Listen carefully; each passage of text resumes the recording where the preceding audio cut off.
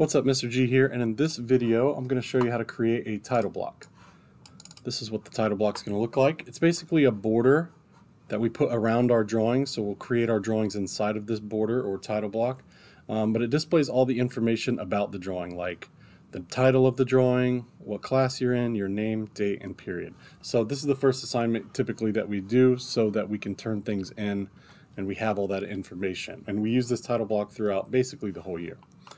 So I'm going to start. I just opened up a new drawing here. I'll show you what that looks like. You just hit new right there on the left. And what you need to do is make sure, most important, down here polar tracking is on. It should be on by default automatically, but what that tool does, polar tracking, is whenever you're drawing a line and your line is, going to the right or up or down or left, it makes that little green line to make sure the line is completely straight. If that's off and you try making a line, it'll look like it's straight, but it's actually kind of crooked. So we're making sure polar tracking is on, and then we're going to start by typing in the word units.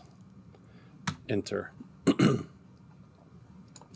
So I want to change the unit type from decimal to architectural, and then hit OK. And what that does is it changes how our units look whenever we're drawing things to an architectural format. So more like inches rather than a decimal number. Okay. So to start, we need a rectangle that is the size of a sheet of paper. So in our example here, if you see this white box going around the outside, that is supposed to represent a letter-sized sheet of paper. And the size of that is it's actually 11 inches by 8.5, even though there's not a measurement on here. So over here, I'm going to use the line tool and create 3 lines that create a box. So I'm going to type 8.5. So in order to write 8.5, you have to do 8-1/2.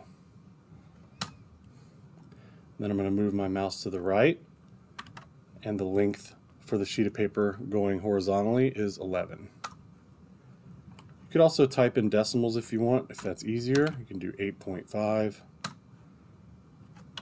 11. Okay, and you can double check your line lengths by just double clicking on them afterwards and hitting escape. So I've got 11 by 8.5.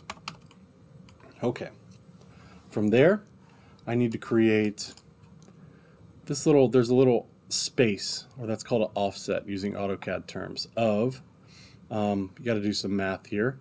If the piece of paper was 11 and then this top line right here is 10.5, we need to offset all the way around 1/4 of an inch, which is 1/4. So here's what we're going to do. We're going to select all 4 of these lines and we're going to join them together. We're going to do that by just typing the word join after you have all 4 of them selected. Now they're all one big part. They're all connected together, one big polygon. And then we're going to use the offset tool, which is up here. Offset just basically allows you to duplicate things a certain distance away from the original thing. So I'll explain how it works. You click offset right here, and then on your mouse it's going to say specify the offset distance. We're going to type 1/4 here and hit enter, and then your mouse will change to like this little box. We're going to click on the object we already have, and then we're going to move our mouse in because we want to offset it in.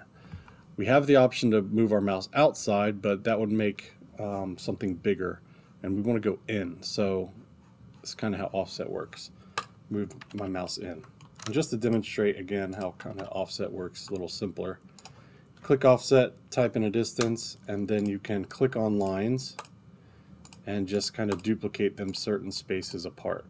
It's whatever space you type in when you initially start. Okay, so that's how offset works. We just joined all those things together so that we could offset them at one time. Okay, and this box is actually the green box. Let me show you here. It's actually this green box right here. So I'm going to change the color of it to green. In order to change a color, you select the box, and up here under Properties, you've got Object Color. You just change that to, I use this green right there. Okay. Next part we'll look at is we've got a space right here in between these two green lines, and it says it's a 1/2 inch. Okay. So what I'll do is I'll just draw a line using the line tool. I'll start it at this corner and move my mouse to the left and type 1/2 and hit enter. And then I can just move my mouse straight up until it connects up there like that. So I made a little line right here. You can't see it because it's on top of the green one. It actually looks like it went behind, but I just drew a line right here that's a 1/2 inch, and then I went straight up with a straight line going all the way to the top. And that line's also green, so I'll change the color of it. Okay, let's look at what we got next. So now we've got some spaces here where we've got the title, class, name, date, period stuff, and they all have kind of different distances. And you know, it would probably be helpful if I kept that little line that I had there. So I'm going to redraw it back in, because I'm just going to use offset to offset it up, whatever those distances are.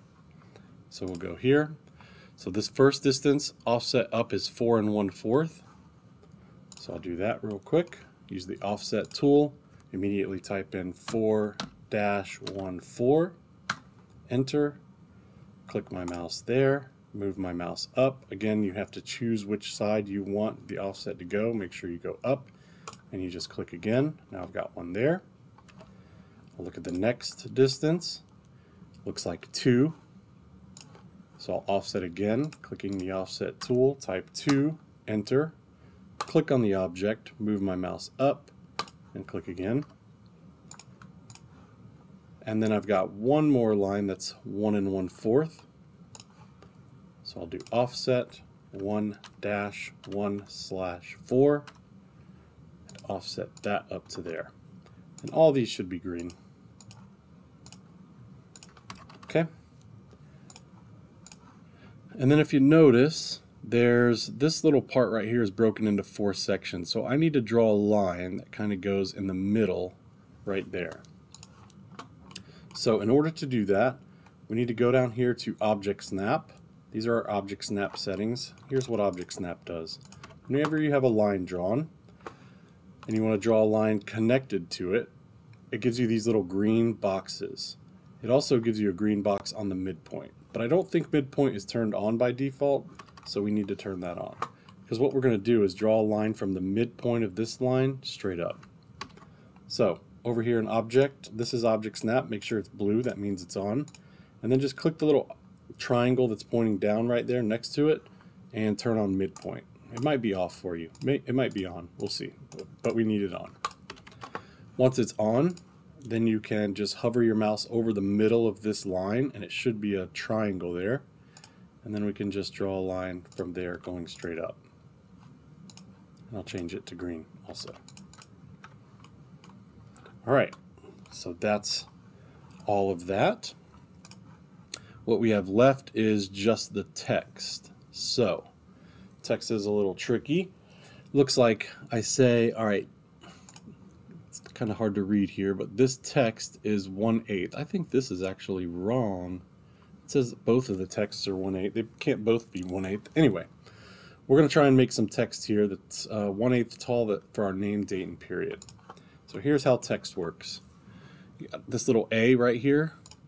We use the drop-down menu and use single line text. We can click anywhere on our screen right here. It'll say specify the start point of text. Click there. And then it'll say specify height, like immediately after you click your first part. And then you can type in the height. I'm going to go with 1/8 because that's what it said on the example, 1/8. And then it'll say specify the rotation angle of text. Now to make this simpler, I'm just going to type 0 here. And I'll explain later. Then I'm going to type my name. We're going to use first initial and then last name. And then you can click somewhere else to start a new text. So I'm just going to click period. I'm going to do period 1. then I'm going to click again and put today's date, which is 8-16-23. And then when you're done, you can just click again and hit enter, and then you should have 3 little texts there. So I think the text size that goes on the other boxes is a little taller. So I'm going to do the text tool again, specify a start point here, and for the height I'm going to type 3/16, and we'll see how that looks. And then it'll say specify rotation angle. I'm going to type 0 again, and then type drafting 1, click, and the title for this is going to be title block. Click again and hit enter. So I think that's the size that I want there. Let me just check something real quick. I want to see what 1/4 looks like.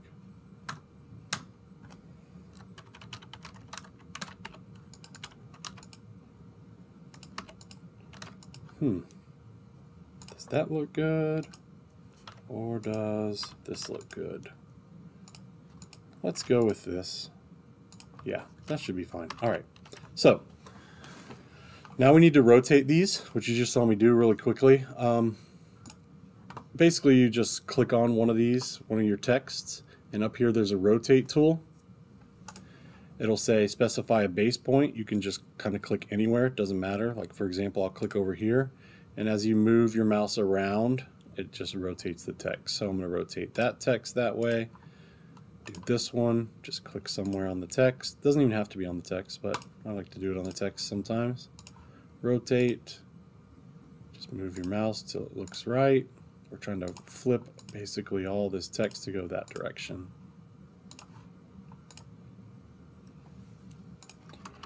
Okay, and then we're going to move the text to be in the correct boxes. So we've got title, drafting 1, name, date, period. Moving this stuff's pretty simple. You click to select it first, that way it's highlighted, and then you just click and hold, and we just want to drag it visually in the center there. Click, click and hold. I have to pan up a little bit. Click to select it once, and then click and hold. I'll get my name, click to select it, click and drag.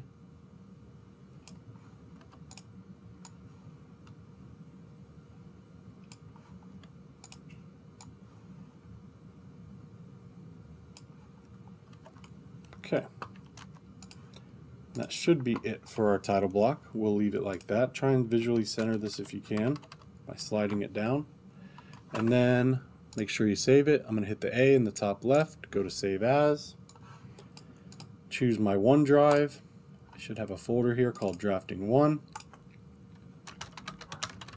And I'll title it Title Block. And that's it for the title block.